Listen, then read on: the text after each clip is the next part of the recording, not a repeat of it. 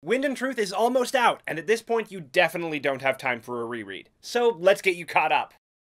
First, thank you to Doug, Matt, Data Gremlin, Craig, James, Dalinar's Butt, Moochie, Chris, Meathy Carone, Gallant Aegis, the son of James, Lex Arntalap, and 42 for their support. As well as Dragon Woodshop, who's sponsoring this video. More from them later on. Prologue. Navani's POV of Gavilar's death. She's making the entire feast and treaty and everything happen, eventually finding Gavilar in her study, talking with Kalak and Nail, with a bunch of funky spheres on the table. He generally bees a jerk, and she burns a glyph ward that says death, gift, death. So far, of the glyph wards we've seen her burn, she's batting 1,000. She arrives at his body, and he's more than mostly dead. So what does she do? Go through his clothes and look for loose change. Once again, it's up to her to create order out of his chaos. Part 1. The epigraphs from this part are from a lecture by Navani on how fabrials work. We find out how they pull spren into gemstones, plus the effects of different metals on those spren. It's neat. I go more into specifics in my Cosmere Connections videos on Rhythm of War, which are linked right here. Chapter 1. It's been a year since the end of Oathbringer and the Battle of Thaylen Field. Herdaz has been holding out against Odium's forces, but fell 2 months ago, so refugees are fleeing into northern Alethkar, including Kaladin's hometown of Hearthstone. Lyrin's inspecting the influx of people for signs of plague, meets a suicidal one-armed Norrell, while also keeping an eye out for the Mink, the Herdazian general we first met in that Oathbringer interlude, where the gross Alethi commander has to wrestle a hog. Same commander that was over Tien in Amaram's army. Roshone provides a drunken distraction, and they get the Mink out of line. But, uh-oh, Lezian the Pursuer is here looking for Kaladin! Round 1. Fight! Kaladin figures out the 3-body problem, and the Pursuer runs away. Back on the Shattered Plains, Shallan finally gets kidnapped by the Sons of Honor. Cal's not doing great emotionally, lack of sleep will do that to you, but convinces the Singer Guards of Hearthstone to retreat. The Mink has vanished, and Navani makes an entrance on the 4th Bridge, the massive flying ship she designed, and with a contingent of Edge Dancers for medevac and Windrunners for air support. Plus Dalinar just casually opening a perpendicularity for Stormlight, they evacuate the entire town. The Mink appears, and Dalinar agrees to rescue Herdazian troops with the 4th Bridge. But here comes a bunch of Heavenly Ones! Shallan wakes up with a sack on her head. She's splitting more and more during this book, with Radiant Veil and her swapping driving basically every other paragraph. The Windrunners and Heavenly Ones pair off and fight,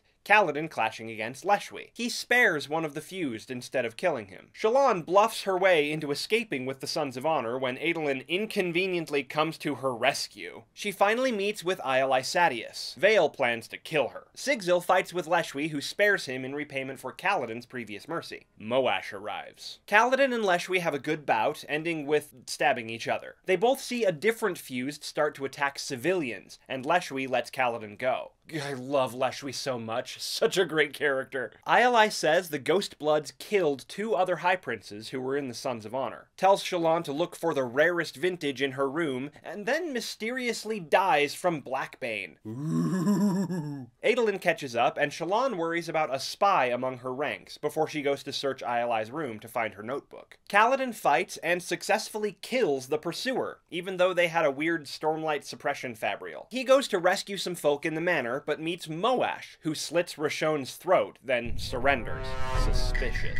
Moash basically says life is pain and everyone's gonna die anyway, so Kaladin might just as well off himself. Renarin comes and chases Moash away with a vision of who he could have been, like forcing a gold vision on someone else. On the way back to Urithiru, Navani finds a span reed in her cabin. The person on the other end tells her to stop making fabrials. Shallan shows Adolin Ialai's notebook, with notes on Scadarial, Nalathis, and Taldane. Dalinar relieves Kaladin of duty, wanting him to become a teacher instead of a commander. Venli is in Kholinar, getting ready for Leshwi's return. She's plotting escape with some other singers, and we see Adolin's favorite tailor again. Adolin gets Cal to come drinking. Rock announces that he's leaving for the Peaks to face judgment. Whatever that means. Shallan learns that Sja-anat is sending more corrupted spren to Urithiru. She chills with her brothers until Mraize shows up with his chicken. He congratulates her on taking down the Sons of Honor and reveals the Ghostblood's goals on Roshar, transporting Stormlight off-world. She agrees to find Rastaris in lasting integrity. Venli goes with Leshwi to the meeting of the Nine. Let's just take a moment to admire this artwork by Katie Payne.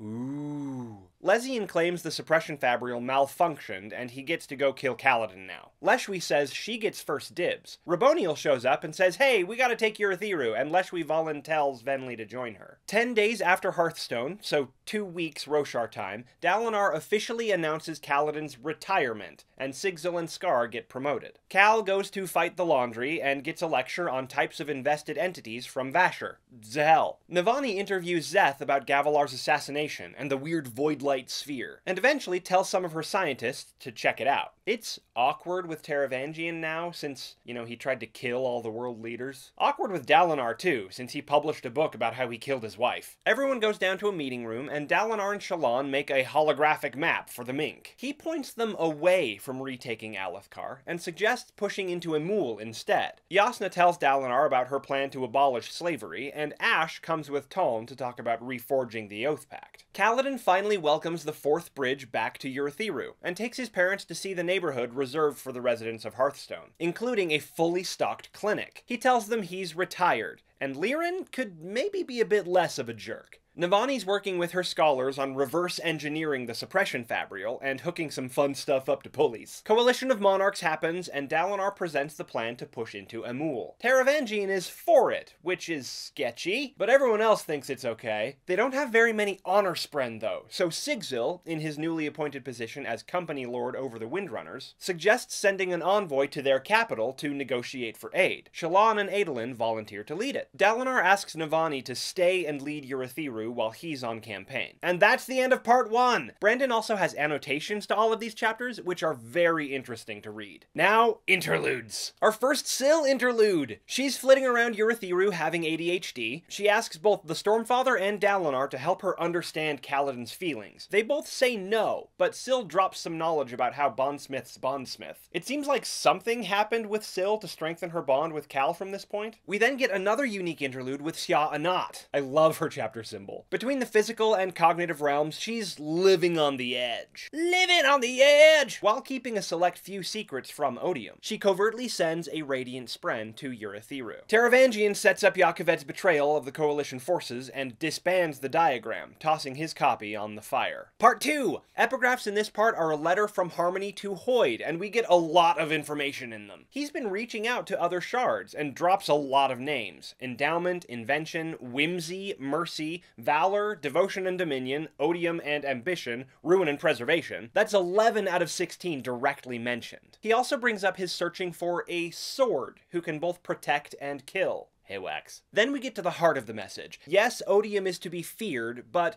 it would be a combination of a vessel's craftiness and the power's intent that we should fear most. Chapter 20. Shallan, Radiant, and Veil decide on who to bring with them from the Unseen Court. She receives the communication cube from Mraize. Adolin settles on an outfit and goes to visit Kaladin in the clinic. Cal's still pretty strung out, especially with all the mysteriously ill light-eyed ladies coming for treatment. Adolin gives him the coin he got from Zahel after finishing training. A coin from Halandrin, presumably featuring Peacegiver the Blessed and/or Warbreaker the Peaceful. In a perfect world, no one would have to train for battle. We don't live in a perfect world. Wonder where that coin ended up. Syl gives Adolin some last-minute advice on Honor Spren. The team slowly assembles on the Oathgate platform, including the Stump, Zu the Stone Ward, and all of Adolin's swords. He and Dalinar have an awkward goodbye, Dalinar not recognizing Adolin's agency and independence, and Adolin unable to look past Dalinar's past. And off they go to Shadesmar. Getting to the barge at the bottom of the tower, Adolin shows Maya how to brush Gallant, and Shallan notices someone messed with the comm cube. Kaladin's working the clinic, braces future Windrunner hopeful Aiden's ankle, Syl starts her duties as Kaladin's scribe, and the niece of the one-armed suicidal guy from Hearthstone is looking for him. She's been hit by the Pure Lake Plague.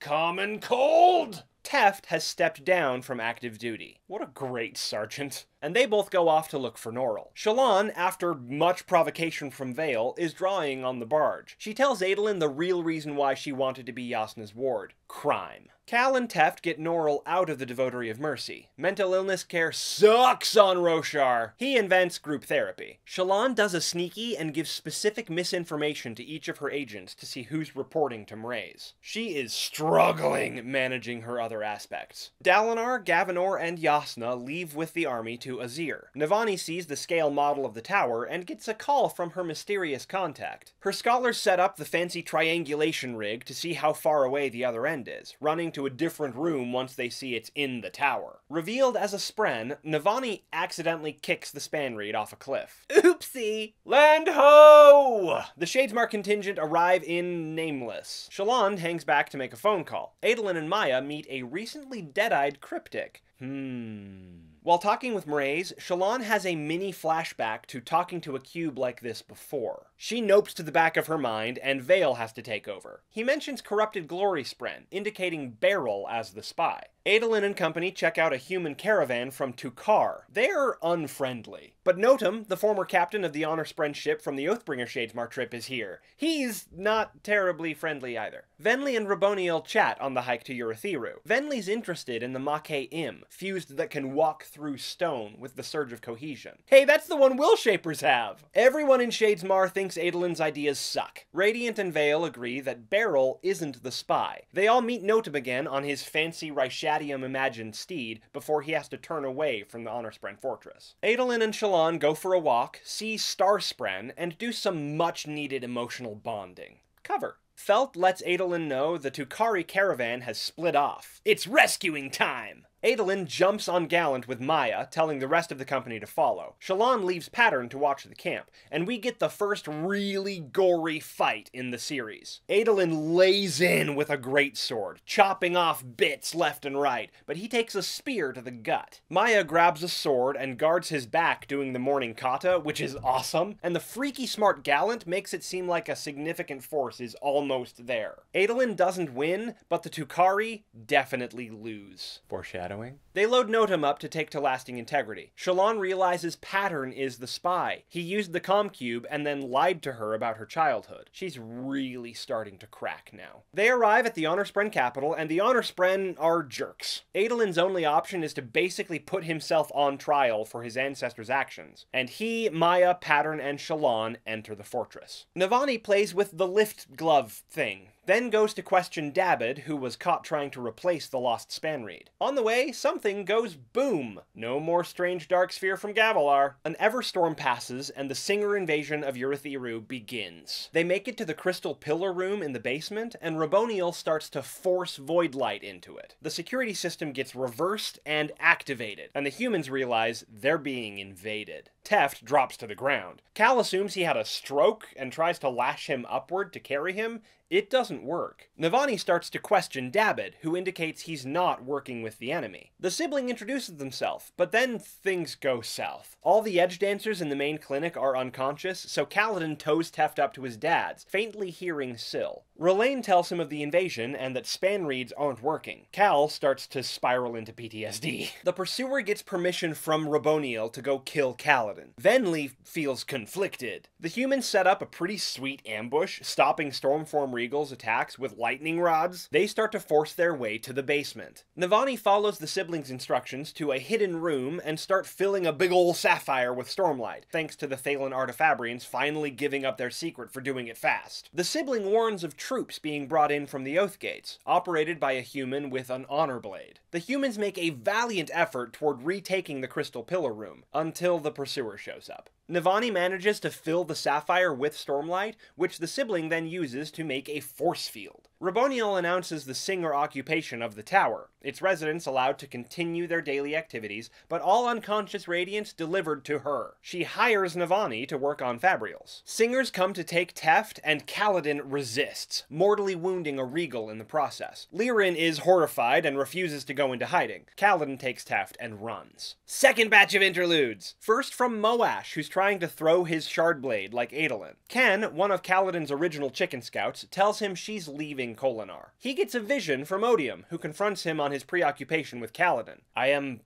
mostly unchained. Odium plans to ride on Moash's connection to Kaladin to give him visions, find a way to make him jump. Lift's hiding in the air ducts, stealing food that's been left out for her. We get a bit about her interaction with cultivation. She asked not to change, so her mother would continue to recognize her. So why is she still growing? The invasion begins, and she sees a chicken fight. She rescues the injured red one, eventually able to heal it after some resistance, then finds Gera's body missing his rings. Mraize, with his green chicken, starts to chase her. Taravangian's dumb, waiting to betray the coalition, wondering what's so special about Renarin. Odium stops by, and Taravangian confirms that Renarin is a blind spot, and that Odium is afraid of Nightblood. If a god can fear, a god can fall. Taravangian issues Order 66. which in this case the Jedi were totally ready for, and is arrested minutes later. Now part 3! Kaladin, guided by the sibling, makes it to a safe part of the tower and falls asleep. Flashback to Eshonai first finding the humans, both from hers and Venli's perspectives. And right as Venli was going to discover Warform too. Navani gets to work under Raboniel, first talking about the mechanics of the Fourth Bridge. Raboniel reveals that Soulcasters were originally Spren that manifested themselves as such in the physical realm. Her goal is to end the war. The epigraphs in this part are from their shared notebook, The Rhythm of War. Kaladin has a nightmare of killing his friends, and Moash claiming that it's his own fault. He awakes, still exhausted. Dalinar and the Mink are observing the war in Amul, neutralizing Taravangian's forces. Cord, Rock's daughter, has also joined his guard. Where is Risen? They hear of the disruption in Urithiru, and then Nail appears, demanding that Dalinar submit. Dalinar does a bit of bondsmithing to him, and sees flashes of his history and the 8 lines connecting him to the other members of the Oath Pact. 1 is broken, 6 are weak, 1 is Taln. Shouldn't there be 1 more? I know Yezrian's dead, but he's presumably the broken line, unless his line is gone and someone else is broken. Dalinar considers the possibility of reforging the Oath Pact. Eshonai meets with the humans, learning more about them. Axendweth asks her about Spren that can speak, which she dismisses as fake, but a story. We see the confusion about Chasm Fiends being their gods, and then we see a Chasm Fiend, but it ignores them. Do we see this same Chasm Fiend later?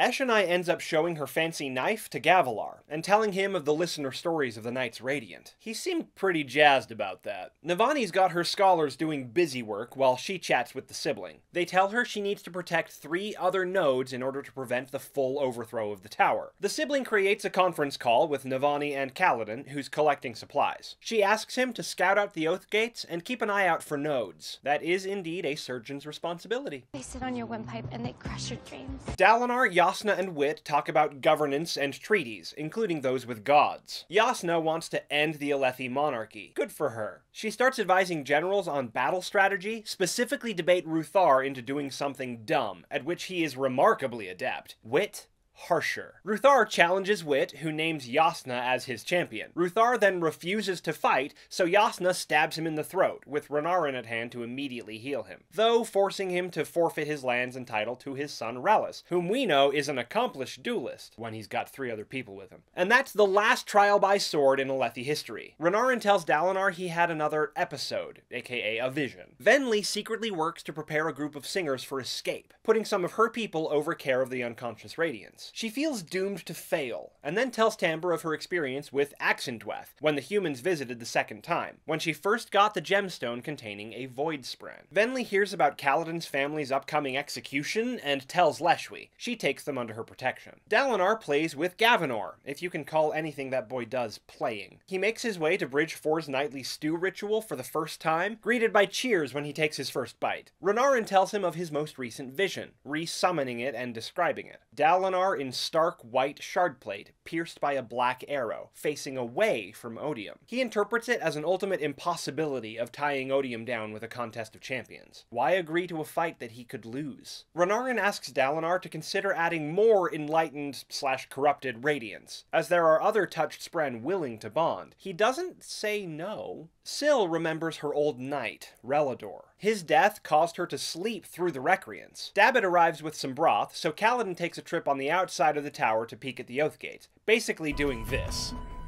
He's gonna steal one of their working Spanreeds. Venli puts Kaladin's family in charge of caring for the unconscious Radiants. The Windrunners seem closer to waking than anyone else. The tower interferes with the Fused usual way of detecting radiant powers, so she might be able to practice. But oops, she just led them to another node. 8 years ago, Venli bonds the Voidspren, even after the Stormfather warning against it. She initially struggles to attune the rhythms. Eshonai's worried. Kaladin manages to steal a bundle of Spanreeds, but now he has to go save the sibling. Facing off against the Pursuer again, locking him in a closet, he manages to destroy the sibling's node, and then gets stabbed in the chest by Raboniel. He's not healing as well as he used to. Venli hears a pure tone seeing Rlain, another of her people. There's a Voidspren watching him. She sees Mraize make a deal for Oathgate access with Raboniel, giving her lift in exchange, as well as that silver necklace we saw in Shadesmar in the last book. She gets Rlain released and tries to swear her next ideal, but can't. No selectively seeking freedom here. Navani tries to get Kaladin a flying glove. She sees Singers using her son's Shardblade against the tower's force field, and considers the efficacy of an emulsifier to mix Stormlight and Voidlight. Venli and Eshonai are both meeting with the Five. Venli about Warform, Eshonai about establishing diplomatic relations with the humans, pushing for a unified listener people. Their mom is not doing well. I feel it. Hopefully Warform will help. Syl thinks Dalinar connected her to her past somehow, which is why she's now remembering Relador. She and Kaladin promise to help each other through sadness. Dabid brings the flying glove, and they go to practice. Yasna's on the battlefield, and war is hell.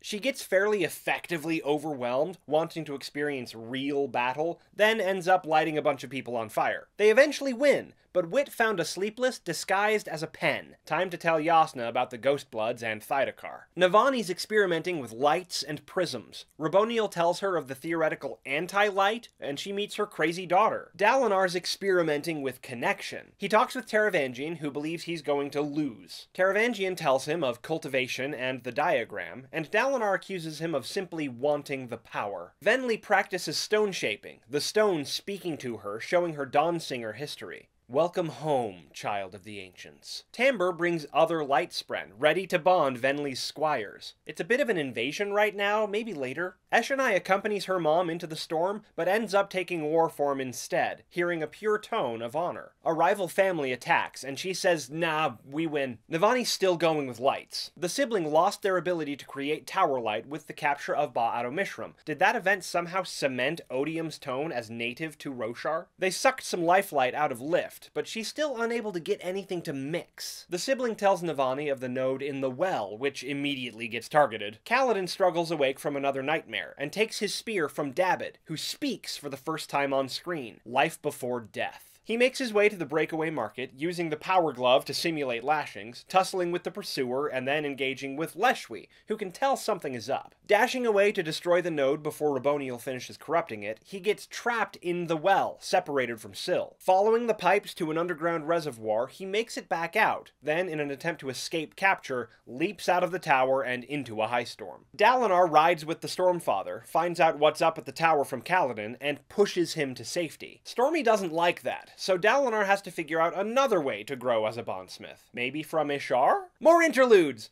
Szeth hears Taravangian has requested an Oathstone lookalike. He's got a crusade to go on, but first he has to stop that old man. Long story short, Chiri can talk! Taravangian's emotional. Renarin comes to try and convince him to work with them, then Szeth confronts him. He tells him Szeth's dad is dead and that he needs to give Nightblood to Dalinar. Assuming it to be further manipulations, Szeth refuses. Whew!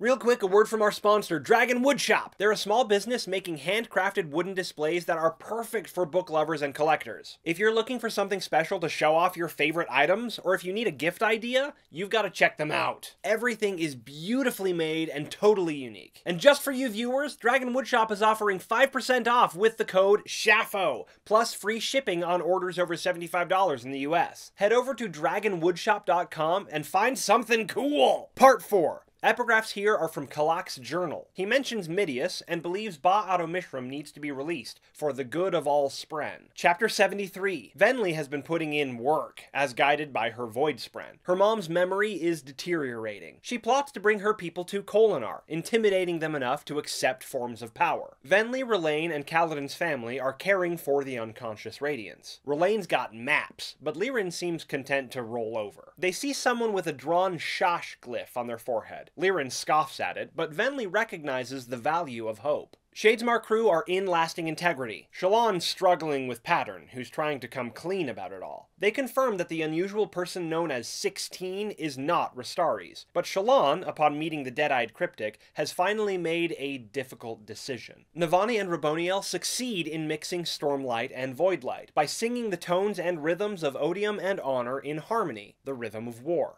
Raboniel is seeking a way to kill a god. Chapter 77. This is Venli's POV of Gavilar's assassination. She and Ulim go to pick up more Void Spren from Axendweth, but only find a note saying she had to leave Roshar thanks to Gera, the other known feruchemist on world. Venli tries to sneak away alone and immediately gets caught and locked up. Ulim returns to her, warning of heralds in the palace. Speaking of, here's Nael! It seems they know each other. Nael gets pissed that Gavilar has been working toward the Desolations. He tells Venli of a certain slave in possession of an honor blade. War should get her people to accept forms of power. No way this could go wrong! Pattern admits to Shallan that he used the cell phone to call Wit, but that Wit must have been overheard.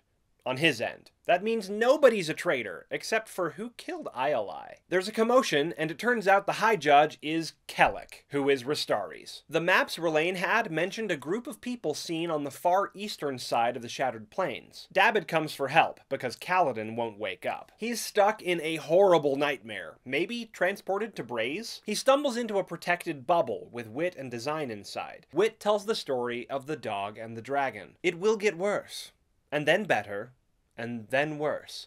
But you will be warm again. Radiant's pissed at Mraize for not telling them who Restares really is. She retrieves the Racium dagger from the cube, and Mraize explains why they need Kellic's soul. Thydakar has a similar problem. Besides, with Restares out of the picture, Shallan could impersonate him and rule in Adolin's favor. Venli's practicing her powers and hears the tones of cultivation and odium in harmony. What would that be called? She tells Leshwi that the Pursuer has found Kaladin's parents, but they are protected by Raboniel. Dabbid wants to bring Lirin to help his son, but he won't promise to not turn Kaladin over to the Fused. Venli suggests freeing Lift, which they accomplish. Still can't swear her next ideal, though. Navani's in full research mode, making traps for the hallway, using Racium to move Spren into other gemstones, discovering force multiplication and conservation of energy. Very cool stuff. Raboniel gets her some special sand to use in measuring the strength of Stormlight. Rlain and Dabbid bring Lift up to Kaladin, and we hear his history. Lift heals Cal with some difficulty, and then Teft. Venli and Eshonai's mom was found injured and confused on the plains. The Voidlight sphere Eshonai got from Gavilar faded after months. So why did the anti-Voidlight one last until it exploded? Probably just gemstone quality? Venli's going to get more Storm Spren, as the Everstorm is nearly ready. Adolin's trial begins, with the first two witnesses firmly against humanity. They bring Notam in, who has been promised an end to his exile for his testimony.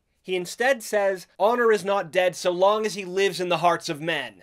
Shallan fakes an injury in order to steal a bunch of Stormlight. Venli shows Eshonai a captured Storm Spren, a form of power. She goes out into the storm, almost says the Willshaper second ideal, and is greeted by a Chasm Fiend, who seems to give her a Light Spren, our first sighting of Tamber. Navani's hard at work, using white sand and cymatics in her research. Raboniel gives her the title Voice of Lights. Navani realizes the particle wave duality of Stormlight. If there is a wave, there can be an inverse. Adolin's trial day 2. It doesn't go well, especially when he admits to meeting the recently dead-eyed Cryptic. Shallan, with Formless, resolves to capture and impersonate Kalak. Teft's awake, and he's sober. He gets re-healed by Lift so he doesn't go unconscious, tells of his experience with the Invisagers, which eventually enabled him to help save Kaladin. Fenderana was right. Teft was worth saving. Venli's working with Raboniel, who commends her for her loyalty to Leshwi. She gives her a writ of authority and a map, which mentions a group of Parshendi still alive on the plains. Trial day 3. Formless is up and at 'em. When they get to Kalak's house, Radiant confesses to killing Iolai. Vale steps out of of herself, acknowledges that Formless is simply Shallan, and Shallan admits to killing her parents. She then incorporates Vale, with her memories of Testament as a child. Then she tells Kellic of the Ghost Bloods, but he gets sequestered by the Honor Spren anyway. Again, Honor Spren are jerks. Adolin arrives at the Forum, where the last witness is Maya. The new judge uses her to condemn Adolin and all of humanity for the Recreants, until, pulling strength from Adolin, she finally shouts,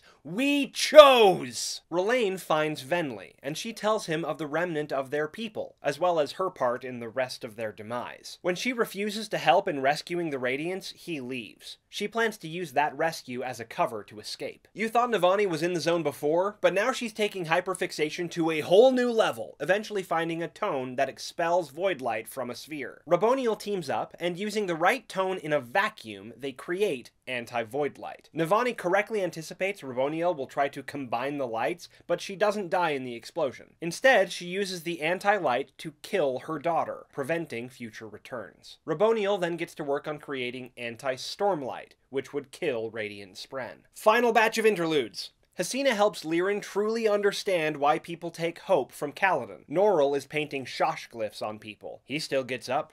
He still fights.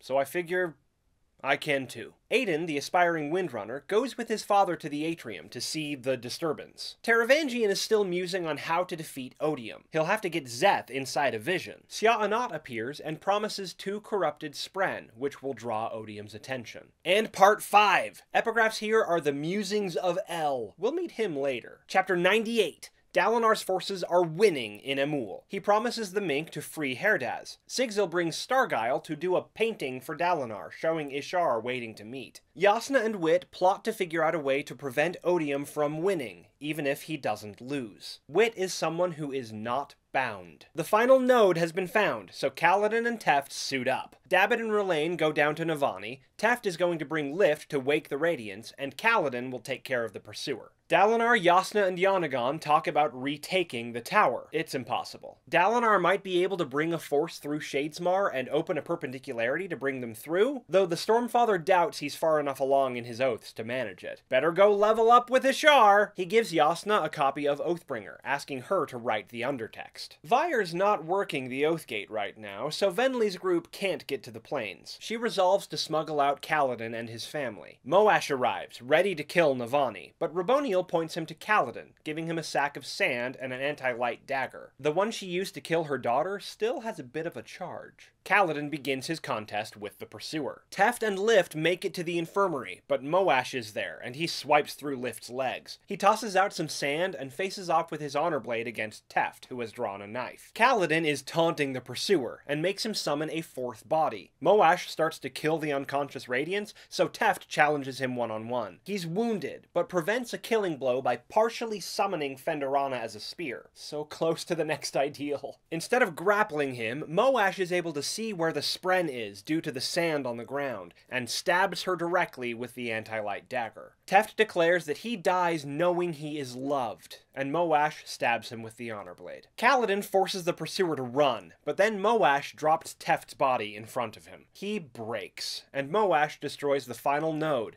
giving Lirin to Lezian, and tells Kaladin there are only 2 options left: give in to Odium, or give in to despair. The force field around the crystal pillar falls, and Raboniel tells Navani to take her notebook and flee. Instead, she suggests they wait to see if Kaladin defeats Moash, and Raboniel walks into a Painreel trap. Navani grabs the anti-void light dagger and stabs Raboniel, though there wasn't enough to kill her. Moash arrives. Lezian gives Lirin to Leshwi, Lordy, who immediately releases him. Lezian then attacks Kaladin, who defends himself with terrifying ferocity, eventually lashing Lezian's head from his body. The fused holding his father flees, freak, and Kaladin gives chase to the top of the tower, where the panicked fuse pushes Lirin off. Kaladin jumps. Moash pursues Navani down the hallway. Raboniel attacks him with the Racium dagger, draining his stormlight. Navani tries to speak with the sibling, and hears the rhythm of war instead. The Stormfather appears to Dalinar on his way to Tukar. The son of Tanavast has entered the storm for the last time. Syl holds Kaladin's hand as they fall. She has forgotten the words,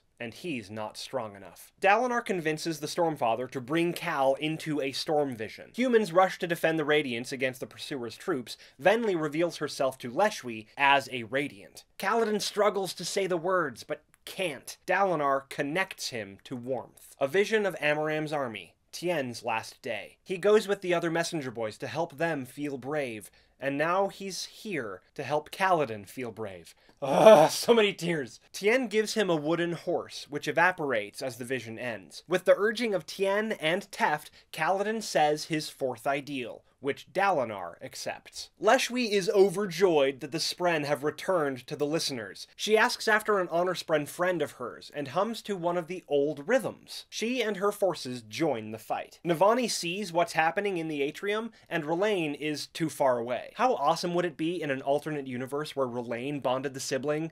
Fanfic? The sibling tells her she is unworthy. R'lain takes command of the victorious humans, organizing triage and then escape to the Oath Gates. Kaladin gains his shard plate and reaches his father. Navani hums to and then inverts Odium's tone, pushing the Void Light slightly away from the sibling and stopping Moash in his tracks. She tells them that honor lives in the hearts of his children and hums his tone, while the sibling sings to cultivation, snapping into the harmony of Tower Light, the song of science itself. The sibling accepts Navani's oath. Journey before destination, you bastard. Kaladin catches Lirin, who is sporting a Shosh symbol on his forehead. He apologizes. But they don't match for too long, as Kaladin's brands finally fall away. Dalinar finally meets with Ishar, who accuses him of being Odium's champion and attacks with Szeth's father's Honor Blade. As they flee, R'lain asks Venli if there are other Reachers that would bond a listener, but apparently he's already spoken for. Meet Tumi, who shows him a stained glass vision of Kaladin. Ishar goes nuts with connection, trying to take Dalinar's bond to the Stormfather. Szeth jumps in and severs that with Nightblood, collapsing the perpendicularity Dalinar tried to open. Ishar claims that the Shin have made gods of the unmade, and that Szeth's father gave him the Honor Blade, thanking him for death. Szeth attacks, and Nightblood chips the Honor Blade. Ishar creates a perpendicularity to escape, and in that moment, Navani bonds the sibling, granting him a little clarity. He invites Dalinar to Shinovar to reset the Oath Pact. Navani helps the sibling expel the Void Light in their system, then directs Kaladin to the breakaway market. Aiden is ready to defend his people, and gets to wear Windrunner Shardplate several books early. He's totally going to be bonded to a Spren in the second arc. It then forms on Dabid, and then Leshwi, and back to Kaladin as the tower fully awakens, Regal's infused going unconscious. Dalinar goes into Ishar's tent to see the bodies of Spren pulled into the physical realm.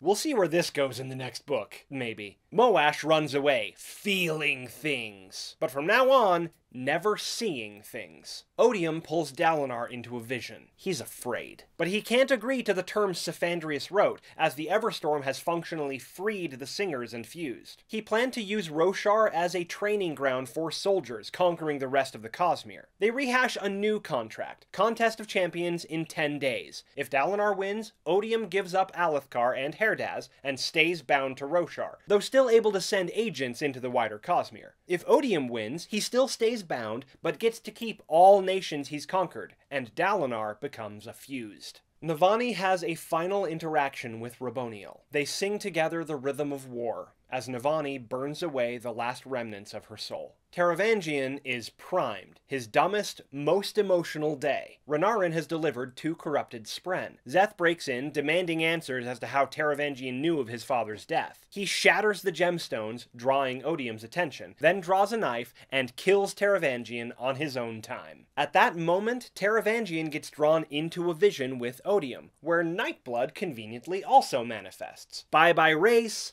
Hello, Todium. R'lain, Leshwi, and Venli's group transfer to the Shattered Plains with Kaladin. They will find a third option, outside this war. R'lain will stay with the humans to watch and be certain, because again, genocide is bad. Taravangian is adjusting to godhood and its 2 sides, knowledge and fury. The body Szeth would have seen is Rayse, consumed by Nightblood. Teft's funeral attended by all of Bridge 4 except Rock. Syl is more alive now, and part of that stinks, but she's grateful for it. Taravangian sees how he can beat Dalinar, options that Rayse missed. He's going to save them all. Shallan uses the Scion, Aele, to contact Mraize, and ending her association with the Ghostbloods. He tries to get her to reconsider, but she says she'll get to Ba-Atomishram before they do, also delivering a message to Thydakar from Wit. Deal with your own stupid planet, you idiot! They are now at war. Venli finds the remaining listeners, including her mother. She sings the Song of Mornings, the first song her mother taught her, coaxing a light spren into her mother's gemheart. A chasm fiend appears, protectively looking at her, and her mother calls her by name. Cultivation now accepts her ideal. Kaladin asks Dalinar for permission to continue inventing therapy. Dalinar tells him of the impending contest, and asks him to travel to Shinovar to fix Ishar. He gives him Wit's flute, which Lift had found. Lezian wakes up back on Roshar after a single day on Braze. El, the fused with no title, who has replaced parts of his carapace with metal, tells him our new god made an exception to bringing him back early, because El wanted to see if anti-void light really works. Bye-bye defeated one. Kaladin finds the merchant stall where Lift found his flute, and reclaims Rock's razor, Sigzil's brush pens, and somehow Tien's wooden horse, then heads off to therapy. Dalinar and Navani talk about the upcoming contest. He's not going to pick Kaladin. The Stormfather says he was wise to show mercy, and claims to have done so himself on occasion. Eshonai, after falling into the chasm during the Battle of Narek, fights to stay alive in the flood. She thinks a modified First Ideal, hears her Shardblade scream, then attunes the rhythm of war, and holds on until the water recedes, then dies. But she just swore an ideal, so would linger in the cognitive realm for a bit. The Stormfather greets her, acknowledging he could have done more, and gives her one final gift. You wanted to know what was beyond the next hill. See them all. Farewell, Eshonai. Farewell, Radiant. And now, the epilogue. Wit's back at the war camps in Elokar's old palace, performing magic tricks for enlightened Windspren. Odium arrives, and it goes exactly how he expected. Apart from the middle bit. And that's Rhythm of War. Now you're ready for Wind and Truth! If you've been reading the preview chapters, we're almost to the end of Day 2. Check out my reaction videos to those releases here. Take advantage of Dragon Woodshop's Dragon Discount Days here, and get ready to read and find out.